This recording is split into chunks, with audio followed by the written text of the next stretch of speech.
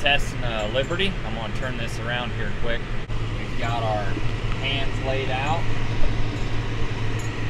10 of them. We're running this BBI Liberty. And I want to make sure this thing's flying flat. Yep. There's the pans. And we'll go see what we catch.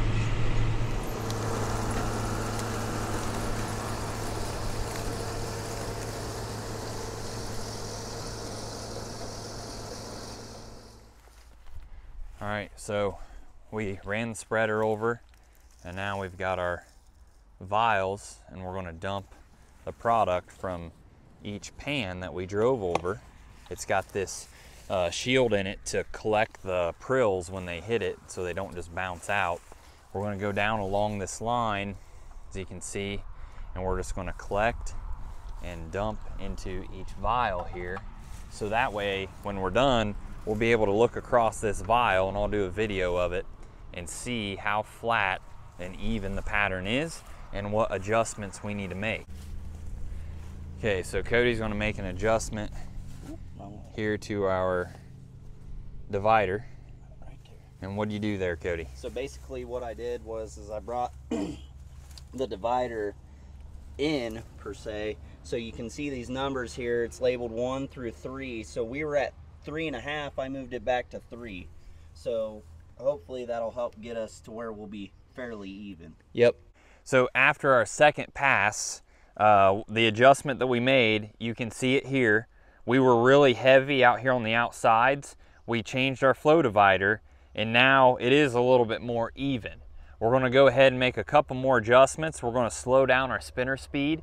We think that we might be overlapping a little bit here in the center. Being a full mechanical spreader, it can be hard to know your exact RPMs, and we want them around 650, right? But if you're throwing 750, you're going to be throwing a further gap and therefore doubling up in the center.